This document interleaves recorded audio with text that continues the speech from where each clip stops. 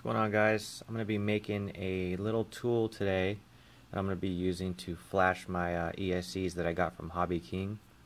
So I'm going to be taking apart this micro SD card adapter, and I'm going to solder 6 wires onto this. Okay, so on this side we have 8 pins, and on this side we have 9 pins.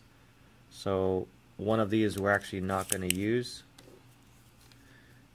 or there's a couple that we're not going to use. This one right here is actually connected to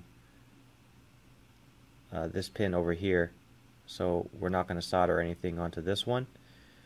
And I'm probably going to skip this pin and this pin.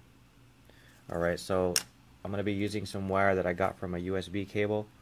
I'm just going to strip this other piece here and pull out the red and black wire, and then I'll get to soldering, and I'll be right back. Alright, so I have the extra wire here, and I went ahead and marked off using a Sharpie which pins I'm not going to be using.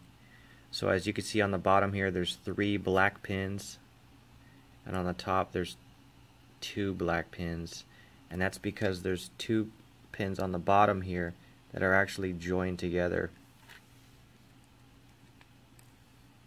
So you can see the little bar going across those 2 pins. Alright, so I'm going to be soldering 6 wires onto those 6 at the bottom here, and I'll be right back.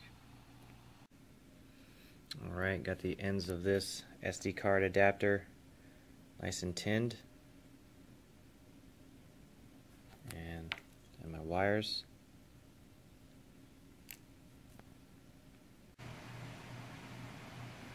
Alright, just finished up the soldering, and I actually managed to fit it back into the casing here. I had to trim a little bit of the plastic up here, and I checked for continuity between any of the connections, and everything seems pretty clean. None of the solder is overlapping any of the other connections. So what I'm going to do is cut this black plastic in half so the pins right here will show through, and then I'll take this side,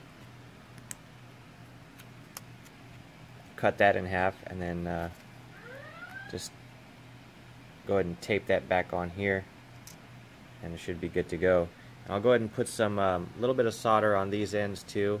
I'm not going to solder it to anything though.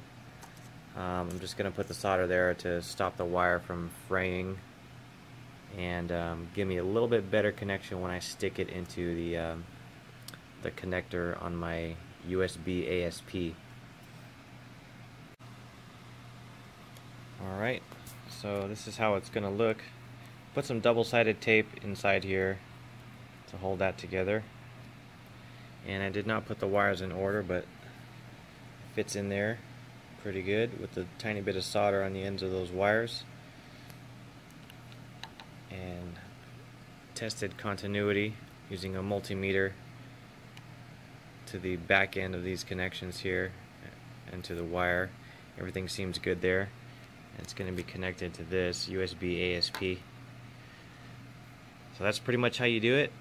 Just go ahead and bend these pins here, bend these apart to fit the tiny 6 pads on your ESC, and you should be good to go to flash SimonK.